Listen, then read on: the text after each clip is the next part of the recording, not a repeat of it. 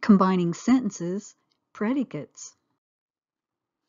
Combining your sentences can make your writing more enjoyable to read. When you have two sentences with the same subject but different predicates, you can combine the two predicates with and to make a compound predicate if they are about similar things. My friend Jackson paints. My friend Jackson is the subject, paints is the verb. My friend Jackson draws. My friend Jackson is the subject, draws is the verb. We can take my friend Jackson paints, use the conjunction and, add draws. My friend Jackson paints and draws. There are 4 things to remember. Use and to join the predicates. Leave out words that repeat. Make the subjects and verbs agree. And a combined sentence will have a complete subject and predicate. In our last sentence, or 2 sentences actually, we had my friend Jackson paints, my friend Jackson draws, and we combined them to my friend Jackson paints and draws. Did we use and to join the predicates? Yes. Did we leave out words that repeat? Yes, we didn't repeat my friend Jackson. Did we make the subjects and verbs agree? Jackson was a singular subject. Paints and draws are both singular verbs. Did we have a combined sentence with a complete subject and predicate? We have my friend Jackson, which is a complete subject, paints and draws as a complete predicate. We'll look at another example. The squirrels climb, the squirrels hop.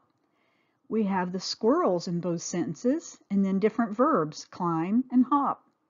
So we can take the squirrels climb, use a conjunction and add hop. The squirrels climb and hop. Did we follow our rules? Did we use and to join the predicate? Yes, we did. Did we leave out words that repeat? We left out the squirrels. We didn't need to say it again. Did we make the subjects and verb agree? There's one subject, squirrels, which is plural. Climb and hop are plural verbs. They don't have S's on them. The 4th one is a combined sentence will have a complete subject and predicate. We have the squirrels as a complete subject, climb and hop as a complete predicate. The squirrels climb and hop. Sounds good, doesn't it? Let's look at those sentences again if they would have more words in the predicate. The squirrels climb trees. The squirrels hop from limb to limb. We have the squirrels as the subject in the first one again, and the squirrels in the second one, but this time we have climb trees and hop from limb to limb.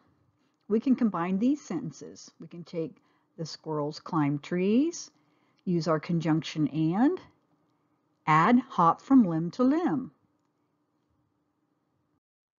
Did we follow our rules again? Use and to join the predicates. Yes, we used and. Leave out words that repeat. We didn't use the squirrels the second time.